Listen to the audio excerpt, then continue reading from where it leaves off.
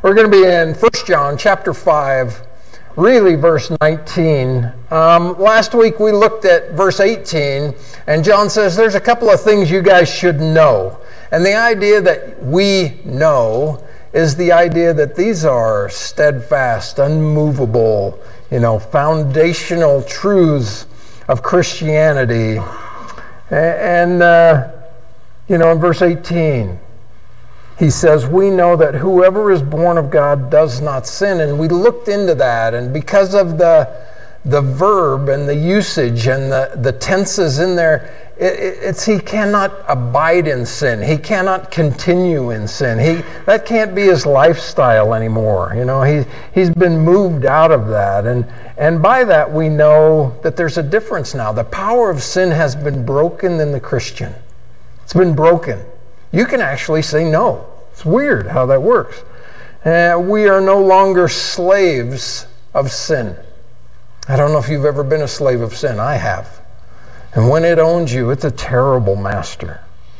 He goes on to say, in verse 18, we know that whoever is born of God does not sin, but he who has been born of God keeps himself. And we looked into that, and it's literally the he should be capitalized. He who has been born of God. It's he who has been begotten of God, the only begotten of God.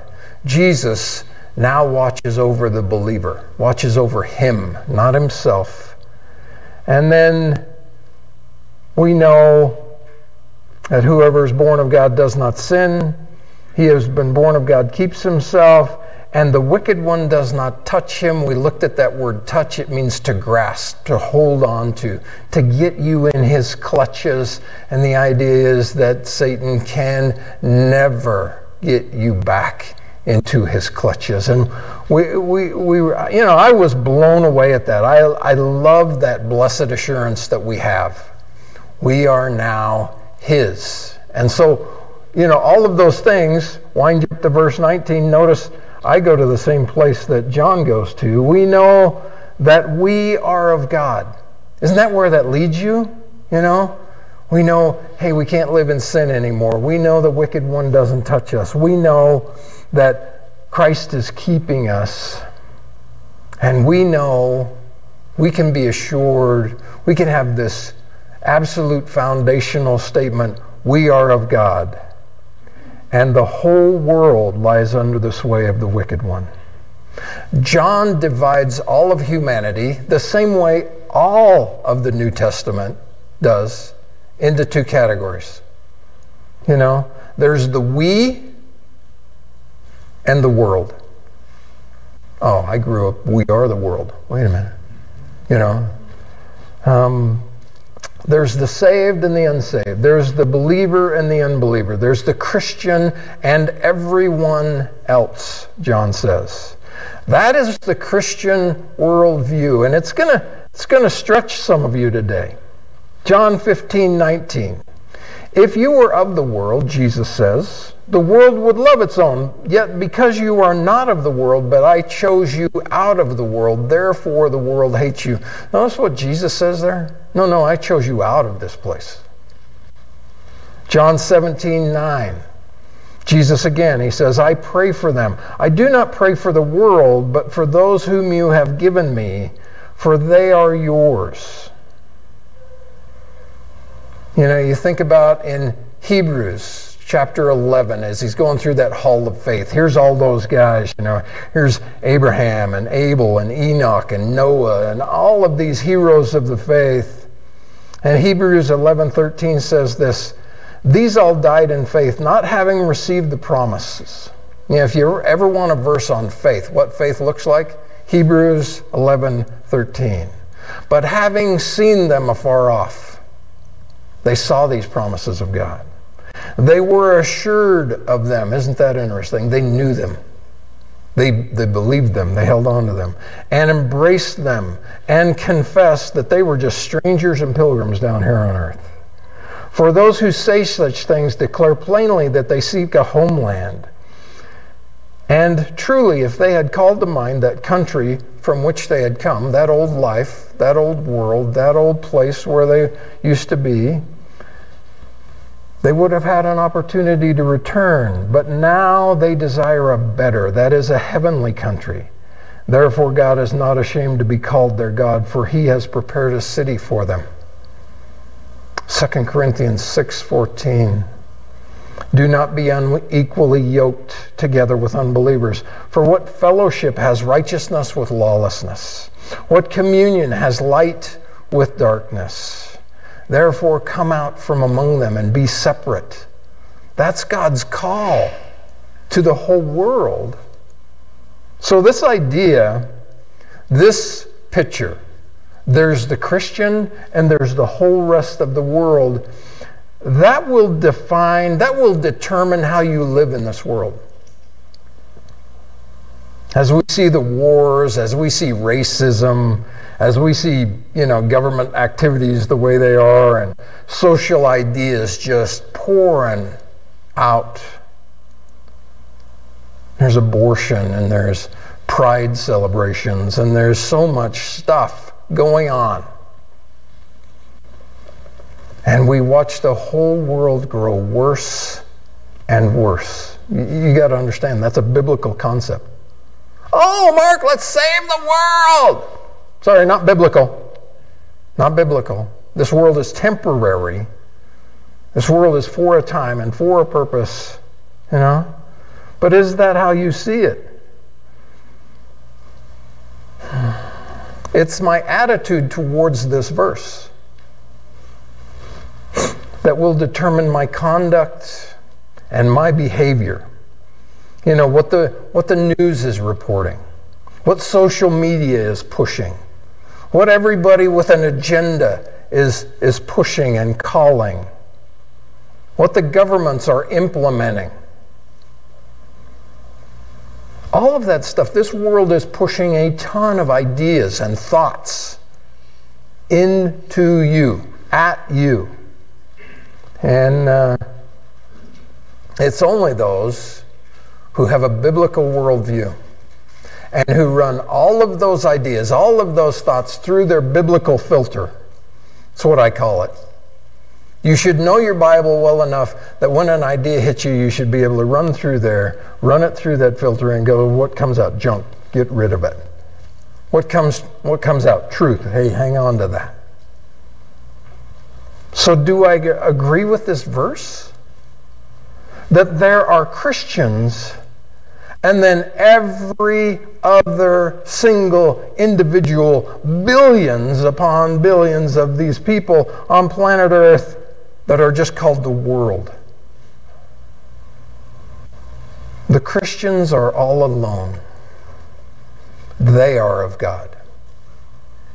And the entire rest of the world lies under the sway of the evil one. What a statement. I mean, what just an in-your-face statement. John says it shouldn't be hard to spot a Christian. They're not merely people who have added a little something to their life, or people who are slightly better than their neighbor. Oh no, they are people who belong to a totally different realm. There's an utter difference. It's black and white. Can you imagine a greater difference? These people belong to God, and these people lie under the sway of Satan. Is there a greater difference anywhere?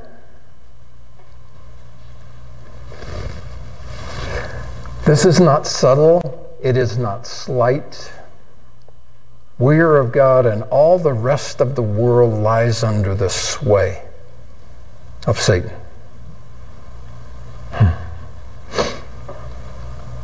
So let me ask again, is that your worldview?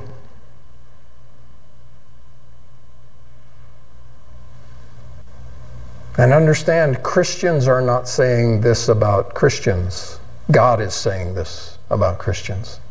God is saying this about our world. Because there are some people who they read a statement like this and they go, oh, Mark, you are so prideful. Do you hear what you're saying? Oh, I'm special. I'm unique. I'm above all of this stuff. But that is not what John is saying. Do you understand that? That's not his attitude. His attitude is not pride. He hasn't suddenly become a Pharisaical, fool. He's not arrogant.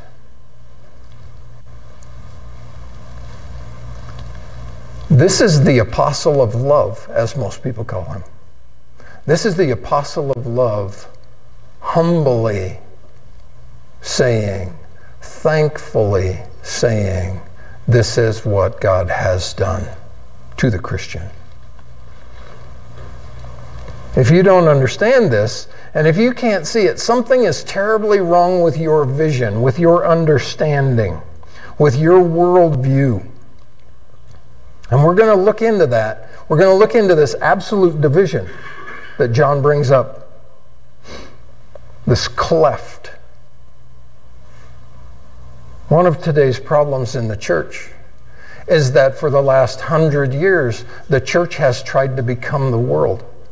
Oh, let's do this, and let's become that, and let's get this involved, and let's do that so we fit in. We're not supposed to fit in.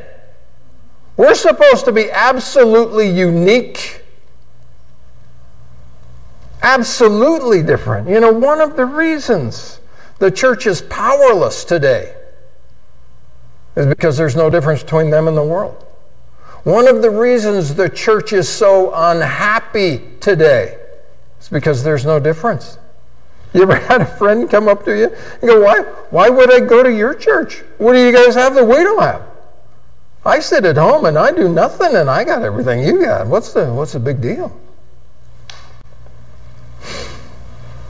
Look back into history and you'll find out that when the church stood distinct and unique, the church was powerful. The church was effective. The church was used by God. It was the greatest influence in the world at those times. Don't you understand? The world, all those people out there, they expect you to be different. They expect there to be something different about you. Sometimes they'll even hold you accountable. Christians do that? So let's start by looking at this backwards. Let's start by looking at the world first. What does John mean by the world? John means this world's life and this world's organization without God. Everything that goes on down here that they push God out of. Now just think about the last 100 years in America. What have we pushed God out of? Everything! That's the world, by the way. It's the outlook and mentality of man without God. Not bringing God into the thought, into the action, not bringing God into the conversation, leaving him outside. It's life controlled by man's will, man's thought, and man's desire. That's the world. And John says, the whole world, the whole world, all of it in its entirety, everything in that place, not just those gutter dwellers. You ever met any of those? Guys sleeping it off, on the park bench or on a heating grate. And I remember walking through Washington, D.C., and a lot of the buildings had these grates out where the heat exchangers were, and there were people just sleeping on those. The drug dealers, the alcoholics. Oh, it's not just them. It's the best people in this world. It's the highly educated. It's the highly esteemed. It's the scientists and the professors. It's these benevolent societies. It's even most of the religious people. John points at that and he goes, that is all under the sway of the evil one. It's the best and the worst of mankind. The Christian view is this: all of that lies under the sway of the evil one. See, it isn't because the world lacks understanding or knowledge. You ever run across people like that? Oh, if we just educated people better.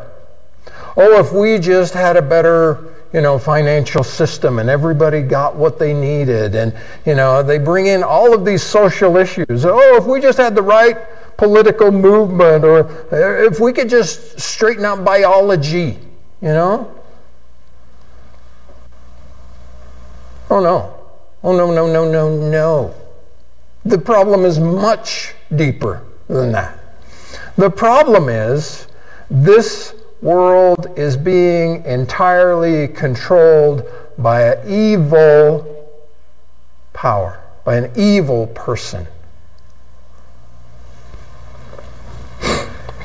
A guy called the Wicked One.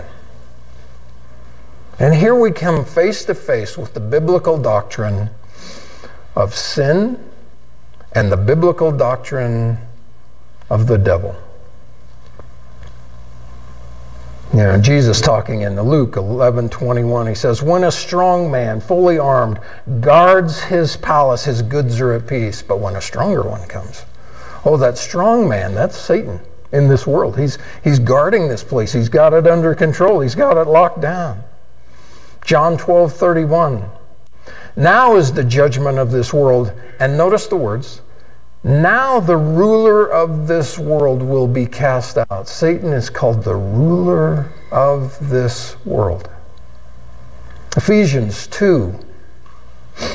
You he made alive who were dead in trespasses and sins, in which you once walked, according to the course of this world, according to the prince of the power of the air, the spirit who now works in the sons of disobedience, among whom we all used to walk. 2 Corinthians 4:4, whose minds the God of this age has blinded. The God of this age. Are you picking up on these terms that are biblical terms about this one that is controlling this world? Revelation 12:10, the accuser of the brethren. Now, I thought only those people were on Facebook. I see them all the time. Oh, the church would just do that, and the church would just do this. No. You see, to believe the Christian worldview, you must believe that there is Satan, that there is an enemy.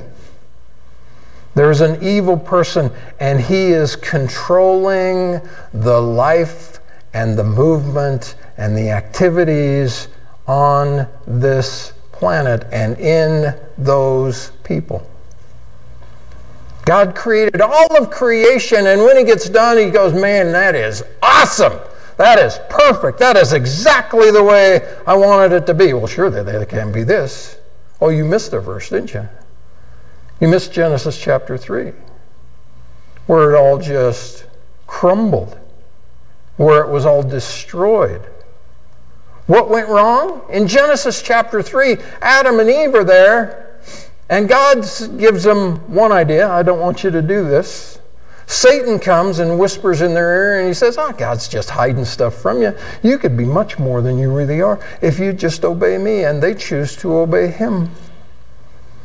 And the Bible says very carefully, do you not know that whom you present yourselves slaves to obey, you are that one slave whom you obey?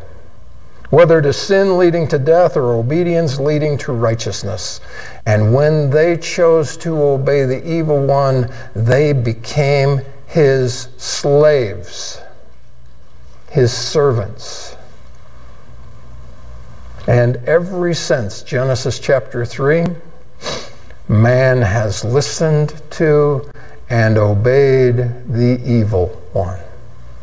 It's naturally what we do. And as a result, the whole world lies under his control. All of its activities, you don't have to look very far to see evil. All of its entertainments, all of its politics, the whole world. That is the Christian view. This world is positively evil and is being governed by an unseen spiritual power. And you find that all the way through the Bible.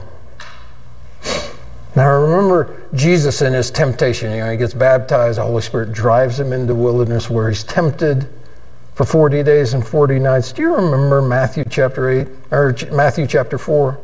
It says, again, the devil took him up on an exceedingly high mountain and showed him all the kingdoms of the world and their glory, and said to him, all these things I will give unto you if you fall down and worship me. Did you hear how Satan makes this claim for himself? All of this belongs to me, and I can give it to whomever I choose. And Jesus doesn't stand there and go, you liar. Jesus doesn't stand there and say, no.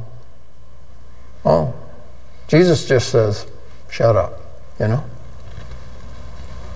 He's claiming for himself this glory, this ability, this kingdom. And some people would say, oh, Mark, you're missing the point. Look at what mankind has done in the last several hundred years. Look at all the good things that have happened. And I like to smile when people say that. Because if you would just look into those good things that happened, mankind was perishing without proper health care, without doctors. And so Christians came and built hospitals and became doctors. And they set these things up. Well, people were dying without proper knowledge of the Lord. And so they set up colleges. Christians started colleges, by the way, higher education. Christians started lower education, schools. Christians started labor unions. But have you noticed what's happened with all of those good things? They've become evil. Hospitals, all about the bottom line. It's not about helping people anymore, it's about money. Colleges, it's not about helping people anymore. It's not about producing Christians. It's about producing worldly people with worldly outlooks. Labor unions, money, power. See, evil can't create, but evil can steal. And that is exactly what's happening. But the ultimate test of this world being evil simply comes down to this. What is man's attitude towards God? And especially, what is man's attitude toward Jesus Christ? The final test isn't your morality, or are we polite, or are we educated. The final test is, are we opposed to God? Are we opposed to Jesus Christ being the only way to the Father? Are we opposed to this alone being the Word of God? Are we opposed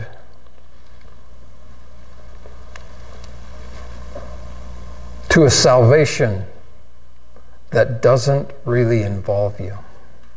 It had to be done by Him, and nothing can be added to it by you. Are you opposed that there's a right, that there's a wrong, and there is coming a day of judgment when you will stand face to face before your Maker? Now, as I read through those things, can you feel the oppression already? I do. Every time I read through it. Well, there's right and wrong. There's truth and there's error. There's Christianity, there's Jesus Christ and Him righteous, and there's everything else. And this is right and that is all junk. And everything in this world and everything around me suddenly kind of tremors, and it's like, oh, you can't say that. You can't be black and white like that. Jesus, when he came, he says, this is the condemnation of the world. That light has come into the world, and men loved darkness rather than light because their deeds were evil. Men like where they are. I like it over here. It's dark and I can get away with murder and I like it and I can do what I want to do. You see, this enemy has created enmity in you, between you and God. Enmity. There's a war going on. You read his 10 Commandments. I don't like those, especially that one. That keeps all the fun out. No, that can't be right. Enmity is your unwillingness to bow before your Maker. It's your unwillingness to honor and obey and worship him. To be in a right relationship with the Most High God. That's our world's problem today. They're not in the right relationship. They're at war with him. They're supposed to be at peace with him. And they're being controlled by an evil being who is keeping them away from God by the use of everything he can find, by the use of science, evolution. That's true science. There's nothing true science about evolution. Nothing. I'm not a scientist, but I'm a thinker. If evolution was still happening, some monkey somewhere would turn into a man. Oh, well, it was graduated evolution. It just happened in little spurts. There hasn't been a spurt for over 2,000 years, 4,000 years. When do these spurts happen? How come the oldest frog we've ever found is a frog?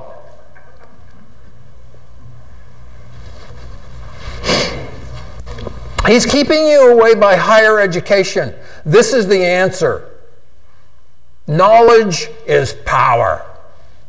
Baloney. Knowledge is meaningless unless you figure out the wisdom to use it. Unless you gain the wisdom to use it. Oh, it's all about morality, and you will find these all the way through the years. You remember back 150 years ago, some of you guys will remember that far. 150 years ago, they had these tolerance societies where they wanted to wipe out alcohol, and they wanted to do this, and they wanted to do that. And they're marching around kind of in a Christian ethic. Some churches even did this. That is not Christianity. What are you doing? Christianity isn't morality. It's not going to be by politics. We're not going to get the next great, wonderful president and he's going to save everything. It's never happened and it's not going to happen. It's not going to come by religion. Because religion, in the Latin, it's relingere. It's the idea of man relinking with God. And I got news for you. You're a little late. Because God has already relinked with man through the cross, through Jesus Christ.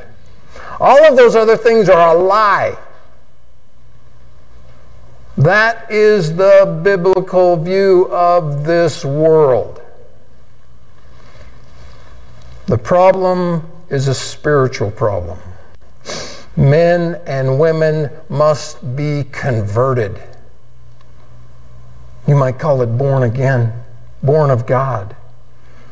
That they must come into a right relationship with God. They must move out of this, be moved out of this enmity into this loving, personal relationship.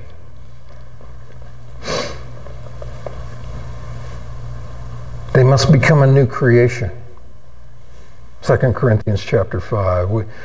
We must be removed from the grip of the evil one and put into the grip of our loving Father and his Son.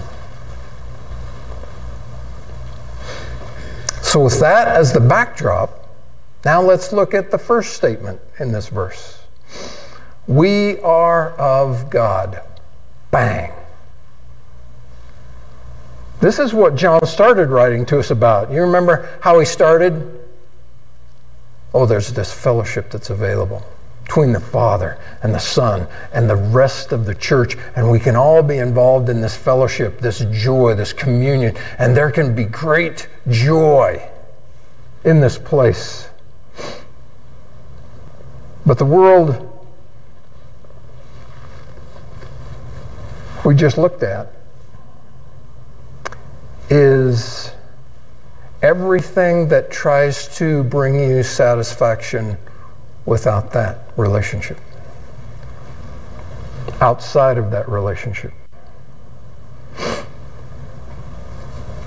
Oh, but we Christians, we know. There it is. We know we are of God.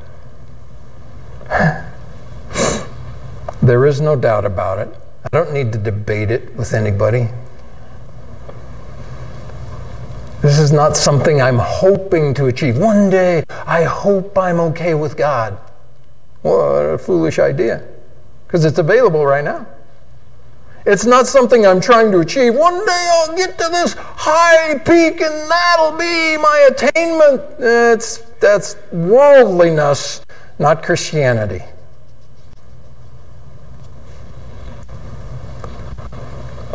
It's not something I'm working towards or trying to achieve. It is a present fact with the Christian. I am now of God. End of story.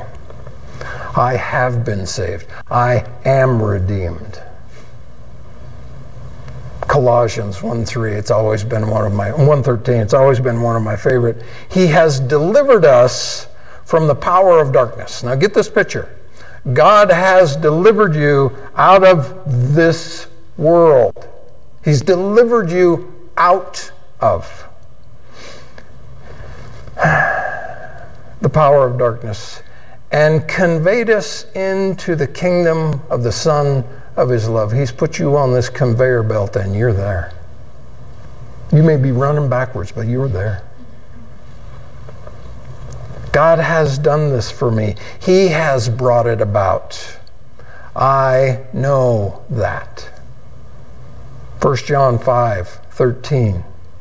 These things I have written to you who believe in the name of the Son of God, that you may know that you have eternal life, and that you may continue to believe in the name of the Son of God. We have this assurance. We know. So what does John mean by we are of God? Well, firstly, the way to look at this is it's a complete contrast with the world. It's an absolute contrast to all those other statements I've just been talking about. The whole world lies under the sway of the evil one. That ain't us.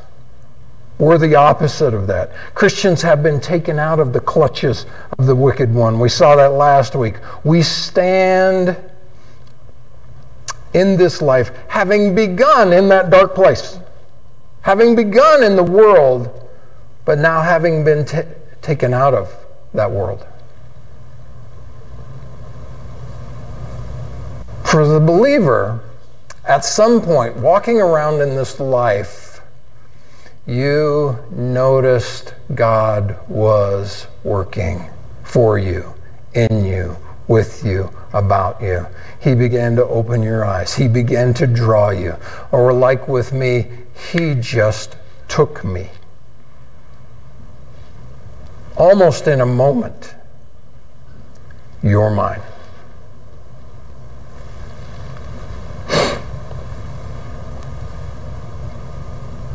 Galatians 1:4, who gave Himself for our sins that He might deliver us from this present evil age. The reason He went to that cross, to deliver you from that world. And it's an evil world. Christ saw us in the clutches of the evil one, being manipulated and blinded and used and misused.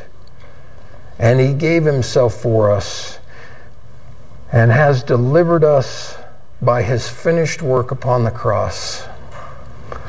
So though we are still in this world, we are no longer of this world. We've been taken out of it. John 15:19. If you were of this world, the world would love its own. I just read this. Yet because you are not of this world, but I chose you out of this world, therefore the world doesn't really like you. Right? 1 Peter 2:9.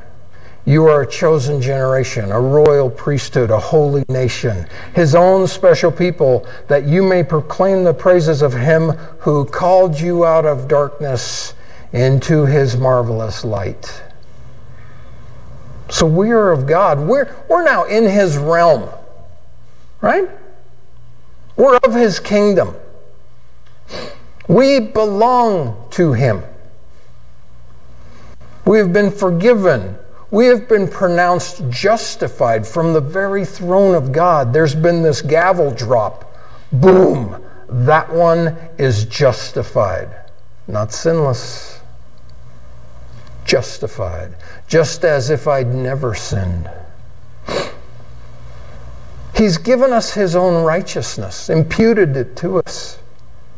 We have been reconciled. That means that enmity that used to be in there is gone.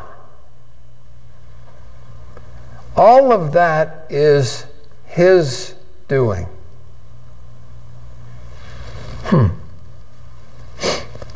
All of that is his choice for me. We have become born again. We are now new creations in Christ Jesus. We have become partakers of the divine nature. And now we are children of God. What amazing things happen to a Christian. It's not that you changed your mind. It's not that you chose to believe a couple of things God may have said. No, it's God doing something for you, to you, with you. And now instead of being at war, we desire his rules. Isn't that weird? The very rules I didn't like before. I desire him to own me completely. Oh God, change me, transform me, get rid of this out of there, and I want more of that. And, you know, his dominion over me, oh, I want that. We now love him. We long to obey him. We want to be controlled by him. Just as Satan holds sway over this world, we want God to hold sway over us. We want to be governed by God, right? Jacob and Israel. So why doesn't everybody come to this place? If it's so amazing, if it's so wow, how come nobody comes? Have you never read 2 Corinthians 4:4? Whose minds the God of this age has blinded. I told you, the God of this age is at work in those people. He's blinding them. They cannot believe because they cannot see. They don't understand. The evil one is preventing them from understanding. The devil holds men and women in his own grasp by persuading them about one thing. Oh, sweetie, it would be in your best interest not to go to that church. It would be in your best interest not to really think about God too deeply. And here comes self-centeredness, selfishness, and self-seeking. How does Satan blind people? I get in the way. You get in the way. They get in the way. It's what I want. It's my will, my desires. And that is the opposite of being in God's control. John's been telling us about this, back in 1 John chapter 1. If we say that we have fellowship with him and walk in darkness, we lie and do not practice the truth. If we say we're Christians and yet persist in that old lifestyle, persist in sins, persist under the sway of the evil one, then we're liars. The truth is not in us. No, there must be a change. I've always talked about the change. You meet a Christian and you start talking, and next thing you know, that they tell you something about their past, and you go, you? I can't even picture you a drunk. I can't even picture you chasing girls and carousing and doing all of that. Yeah, that's because there's been a change, and it wasn't me changing. It was God changing me. Christianity isn't a profession. It isn't me striving to be a bit better than I used to be last week. Christianity is God working in you and through you and for you and about you. You are no longer what you used to be. You're still the same who, but you're not what you used to be. There is, beyond any doubt, in every Christian sitting in here, a before Christ life and an after Christ life. And it is black and white. It is just glaringly obvious. And then you remember how John goes through his whole book and he puts all of these tests in place. Let's just test that new life that's in you. You want to make sure you have this new life, so let's test it. You know, are you keeping the commandments? Do you love the brethren? Do you know the doctrine? Are you in His Word? Are you studying, reading?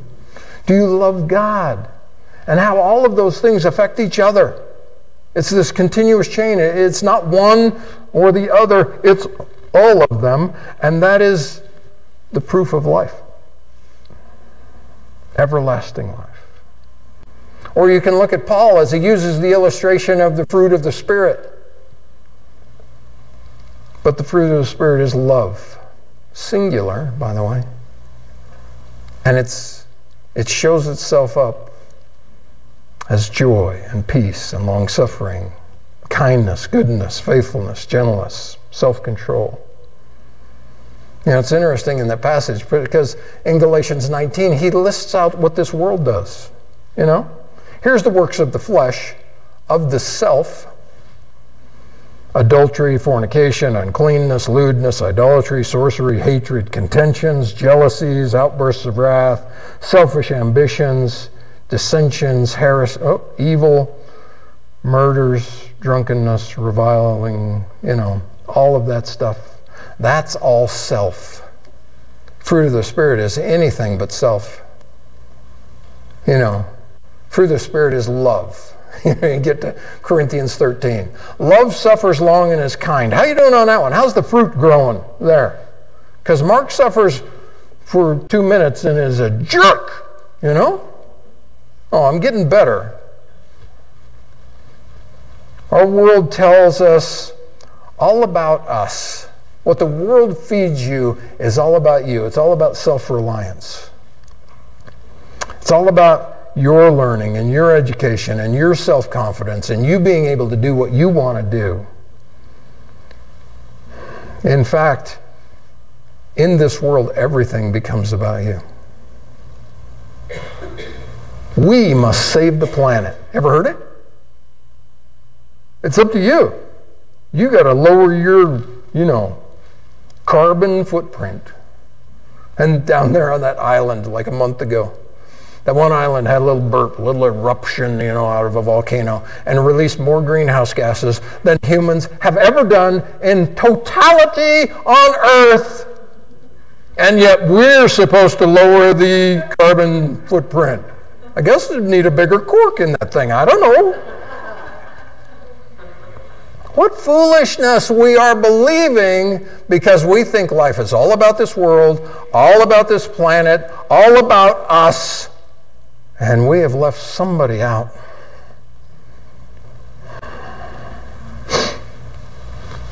Another way of our viewing us being of God is we are destined for God. Now, we are headed His way. We are coming into His presence. We are His. We're going to spend eternity with Him. Our inheritance is already booked there. Have you read? It's reserved in heaven in your name. And it can't fade away. It can't rust away. It can't disappear. It's there. waiting for you. Not because we've earned it, not because we deserve it. It is the sole result of the grace of our Lord and Savior Jesus Christ. Because he came into this world, the one we've been talking about. And because he completed an offering, a finished work upon the cross. And it was all accomplished for us. And now freely he offers you, come to me, come with me. Freely. That word always means undeservedly. Oh, I'm not worthy, Mark. Oh, I need to earn it. I'm not good enough. Well, no kidding. You know? See, this isn't pride. No. This isn't me saying, look at what I've become and look at what I've done and look at where, all of that stuff. No, this is pure praise. This is giving all glory and honor and praise unto him, because that's where it all belongs. What a profound sense of gratitude being a Christian brings you. Because every time you think about it, you go, why me? Why would he do that to me? I don't get it. Neither do I. But God somehow interrupted me one day.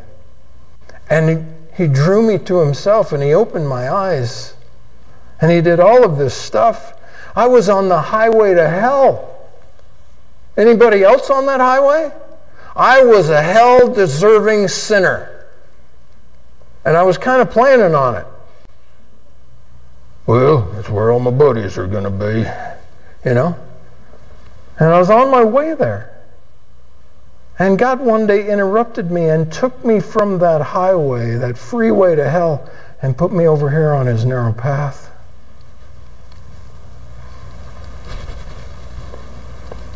I've been translated into his kingdom. Oh, I've met some who call themselves Christians, and all they can talk about is self.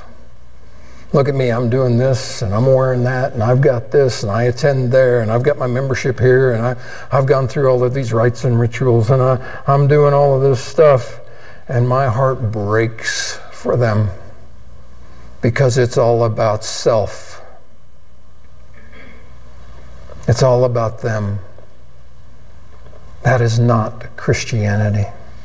Christianity is all about him. Him. I want to be like Paul, who in 1 Corinthians 15 says this, but by the grace of God, I am what I am.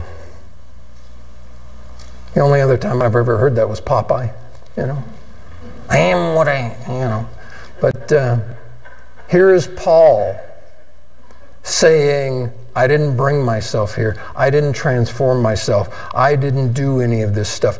I am what I am because he is doing all of this through me.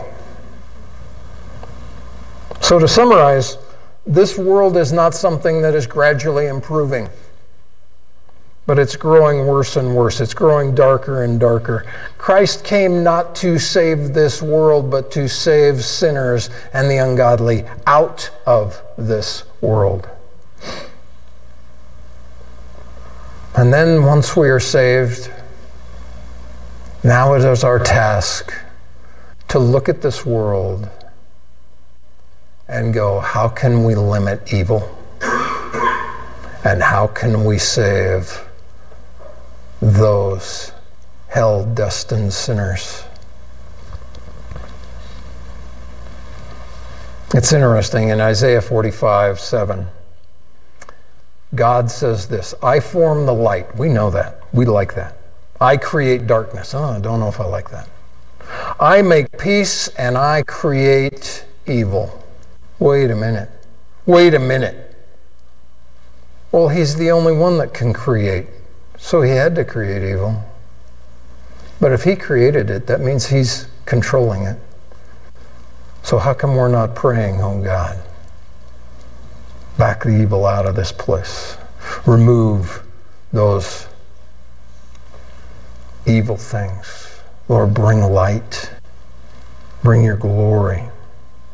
This world is temporary. It's doomed to destruction. I've read the story. I know how it's going to work. But those of this world, those unbelievers, they have a soul that is more valuable than anything else on this planet. And our goal must be, how can we reach them? So we got to start talking to God about that.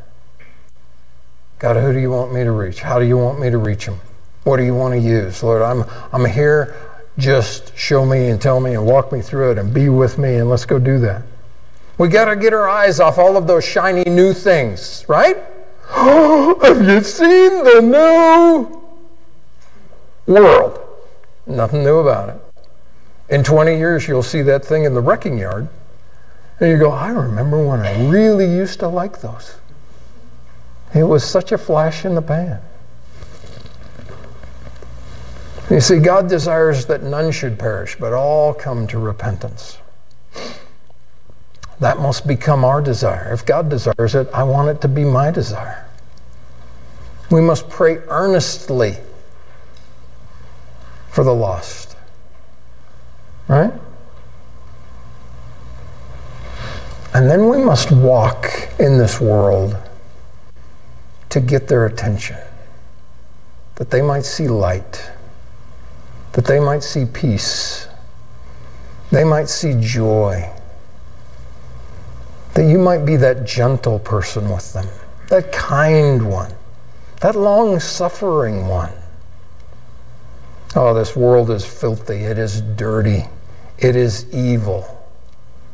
So never remember what he told us in 1 John chapter 1. If we walk in the light as he is in the light, we have fellowship with one another, and the blood of Jesus Christ cleanses us from all sin, washes us continually. It's the bath that we need, right? But then we walk through daily and we get this world, it kind of splashes up on us. We need our feet washed. And we come to 1 John 1:9, and he says, if we confess, he is faithful and he is just to forgive us our sins and to cleanse us from all unrighteousness. We need to be quick to see it, quick to spot it, quick to take our feet, take our bodies to him and say, Lord, wash me of this. And then chapter 2, verse 1. My little children, these things I write to you so that you may not sin. That's the goal. And if anyone does sin, that's the truth, right? We have an advocate with the Father, Jesus Christ the righteous, and he himself is the propitiation for our sins. He himself has paid already for your sin. That's where the Christian stands in this fallen world. We are of God. Own that statement. What a tremendous statement. We can know that. We're supposed to know that. So let us hold this right view of our world. Out there is corrupted, it's polluted, it's evil. They're never going to understand you. But that's okay. Because I'm supposed to be like a lamp that's lit and placed on a lampstand, so they at least take notice of my light, and it gives them enough light to walk around. Father, we come. Lord, we come thankful. Because as we sit here, we know. We know that we can't live in sin the way we used to live in sin. We just can't do it. We know that the only begotten Son, he is the one that watches over us and keeps us from the evil one. And we know that evil one can never get his grasp on us again. And we know that we are of you. But the whole rest of this world is corrupted and blinded and cannot see and cannot discern and cannot know unless you open their eyes. And so, Father, we pray that one at a time you would use us to shine your light upon them. And God, that you would then draw them out of this fallen world back into your kingdom. Father, we praise you and give you all glory. We praise our Lord Jesus Christ, who is worthy. And we love you. In Jesus' name we pray. Amen.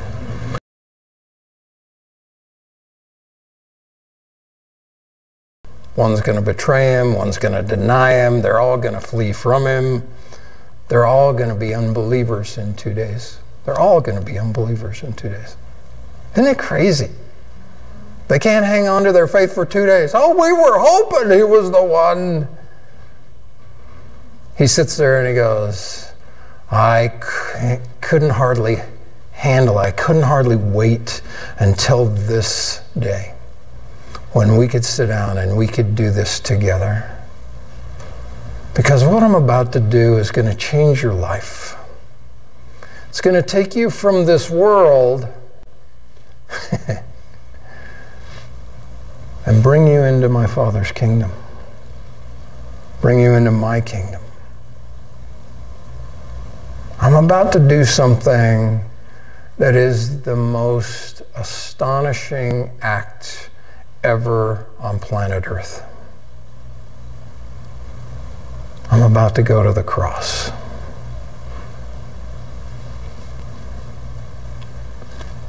And what I'm going to do there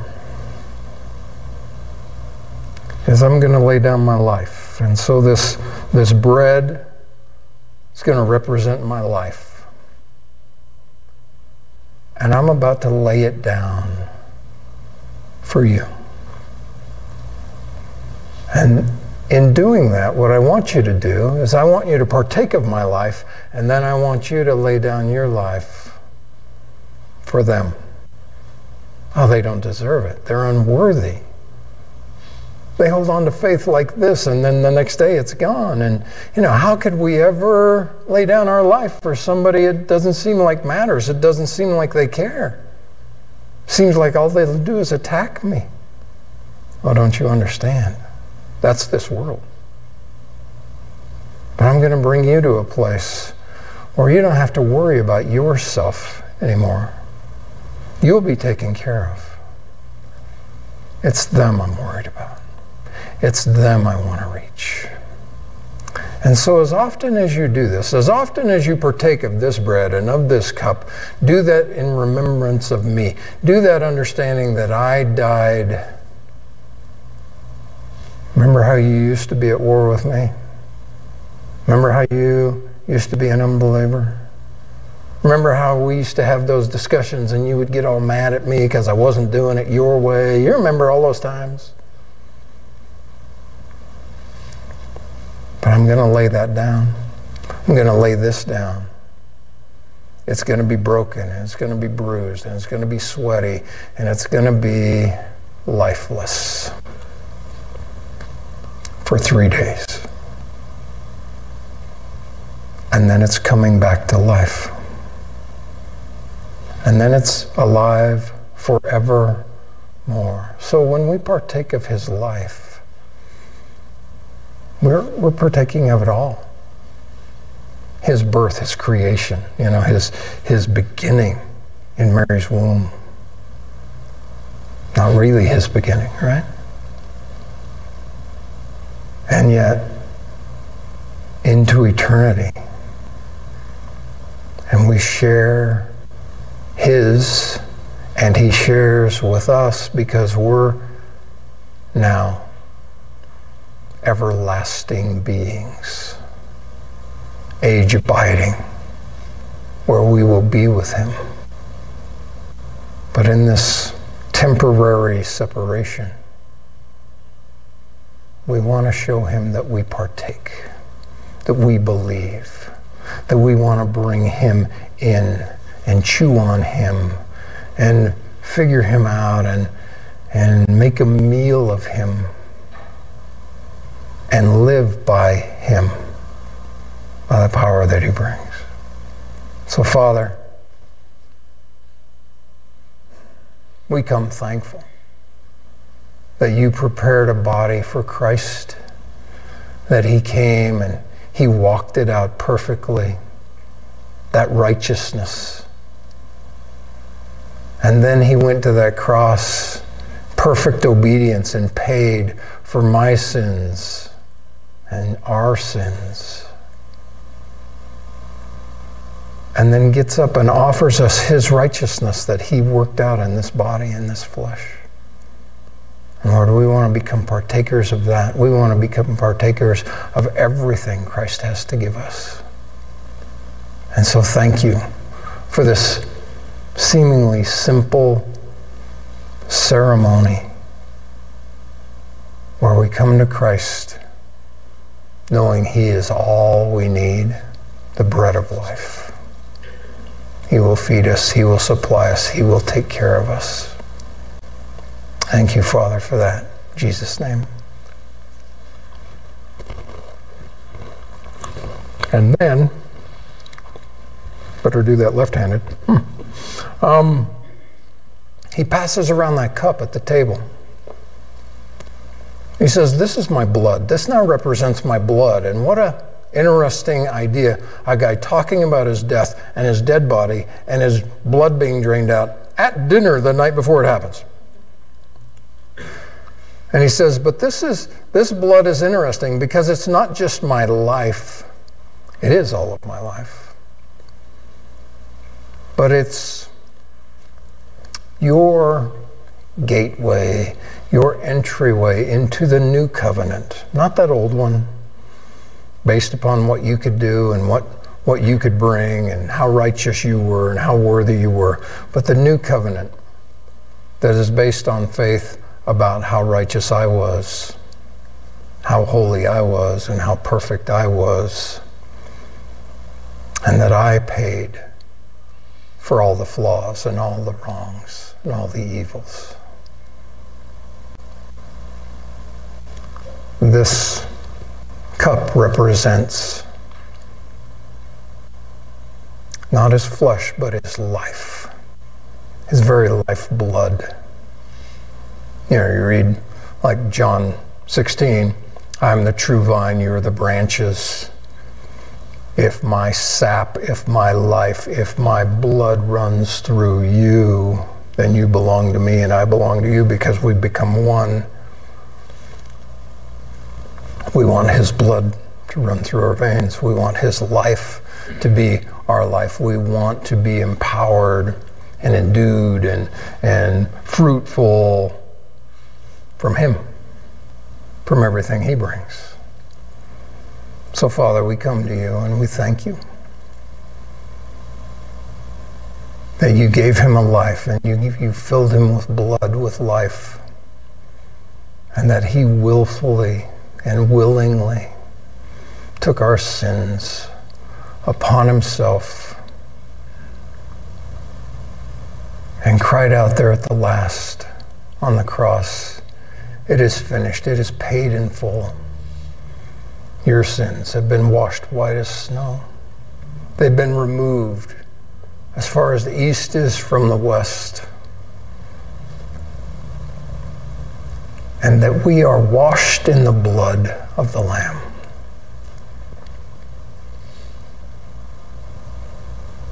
Righteous.